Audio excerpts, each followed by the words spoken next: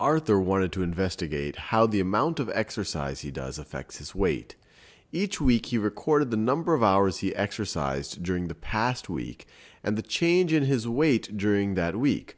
Positive number means he gained weight, negative number or negative means he lost weight. Suppose Arthur wants to create a scatter plot according to the data presented below. Complete the sentences below. The amount of exercise should go on the, well, we want to put the driving variable on the horizontal axis and the dependent variable on the vertical axis.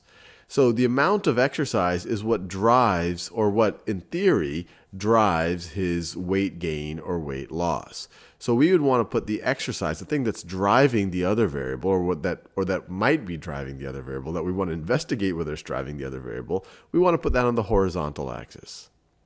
The range of that axis should be from, well, we just have to see what's his range of exercise over this investigation he's doing. So let's see, his largest amount of exercise that he performs in hours is, let's see, there's 8.9 here. That looks like the largest amount of exercise he performs. And what's the smallest amount of exercise he performs? Looks like it's 0.3 is the smallest amount of exercise.